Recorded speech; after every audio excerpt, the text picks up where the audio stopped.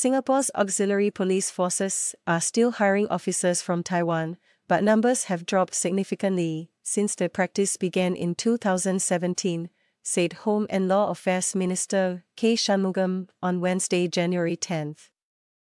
As a result, the Home Affairs Ministry has been considering expanding the jurisdictions where auxiliary police officers (APOs) can be recruited from. These potentially include Asian ones, such as China, India, the Philippines, and Myanmar. Mr. Shanmugam revealed this in a written parliamentary response to MP Sylvia Lim WPL Janet, who had asked if the hiring of APOs from Taiwan is still going on and what work challenges have surfaced among such officers.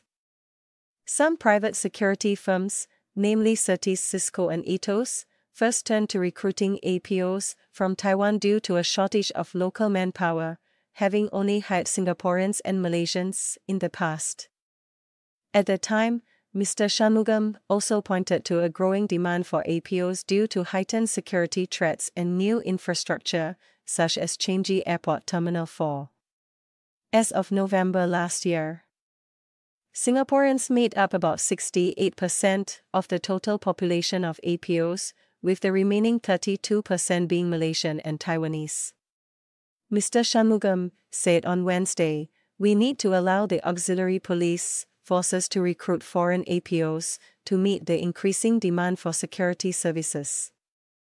They face challenges in sustaining an adequate pool of APOs, given the shrinking local workforce, requirements such as physical fitness, and the job options Singaporeans have."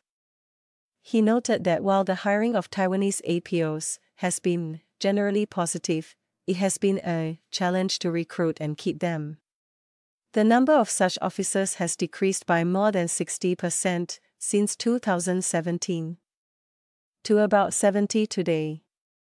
Mr. Shanmugam said this was due to the demanding nature of public-facing security work, improved job opportunities and prospects in Taiwan, a desire to settle down with a family, and homesickness. In light of that, the Ministry of Home Affairs has been in discussion with auxiliary police forces on being able to recruit from other jurisdictions, he added.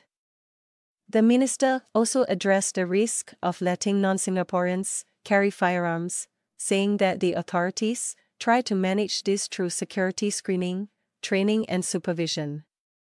So far, misuse of firearms by APOs is extremely rare and is not more prevalent among non-Singaporeans, Mr. Shanmugam said.